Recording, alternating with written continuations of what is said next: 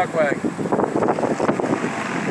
had to get rid of the box on top of the dummy deck right here. When the box was up here, what was happening is, as I started to speed up on the bike, I was getting like a wobble. I guess like a high-speed wobble from all the weight being here, because there's not enough weight down here all the time. So what I did was, I took this trailer that I had built, previous video for my folding bike, and I rigged it up to carry my kitchen.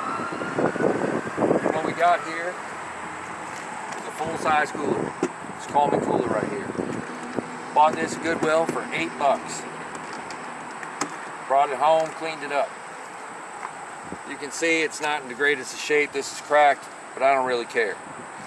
If you look down in here, you can see I directly bolted it to the frame of the trailer. I also drilled holes through it for these brackets to hold the box containing all of the cookware. This box, I bought at Menards. It was like 10 bucks.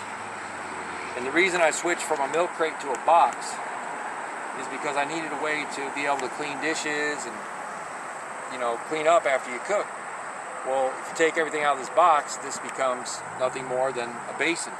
I can clean up everything in there, wipe it dry, put everything back in, we're good to go. On top of the box is a Coleman grill.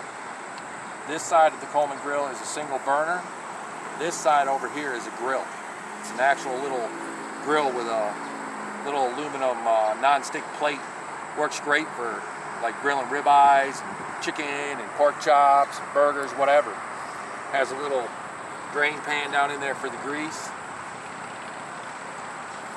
The way that I created the hitch was a simple 2x4 block. Got a plate, some washers. The washers are there to elevate this above the bolts so that they don't catch when I'm turning. Got a simple wing nut that holds it all together so this can't pop off there. Got a lock washer.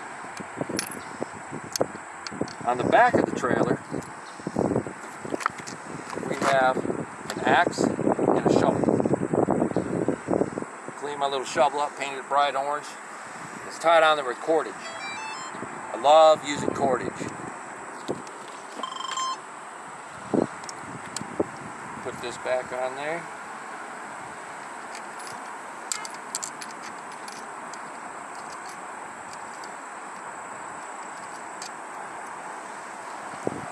Now, these brackets right here are what holds this from jumping off there. And for side to side, I got cordage, of course. The cordage comes up through here, over the top, down through these nice holes that are in the lid. This keeps the lid secure. Comes down through the brackets and around, tied on tight. Keeps it from rocking from side to side, and so far it's working really well. The other good part about this trailer is, let's say you had 2 of these boxes. You can keep all your camping supplies in one, have an empty one. So let's say you want to go get groceries. Let's say you don't have a cargo bike, but you have a hitch that you can hook a trailer to. So you got a full-size cooler to put all your cold stuff in. Freeze a couple empty milk jugs full of water, put them in there, ride to the store. Get all your cold stuff, put it in there, put all your dry goods in here, lash it down, and away you go, back home. It can serve dual purposes.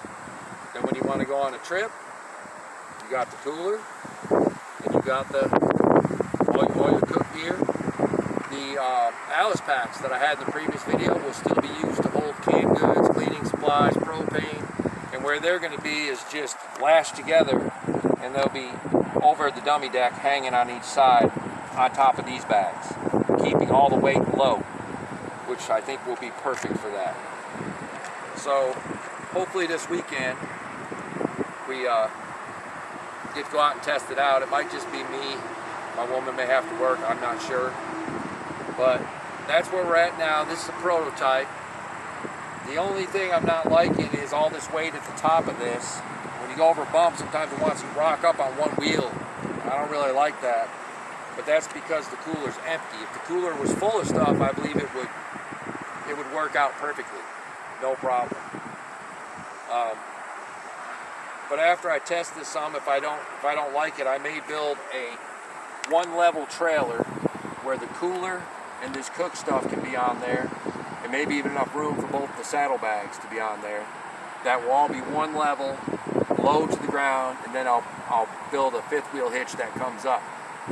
And the reason I built this type of hitch is because it's like a fifth wheel. This bolt is just in front of the hub on the rear wheel, so it's just slightly in front of it. And when you start riding, you don't even notice. I mean, the initial crank, when you take off, you notice the weight. But once you're going, you don't even notice it. It's like it's not even there. I mean, the trailer and the bike are doing all the work. All I do is pedal. I don't even notice it's there once I'm going.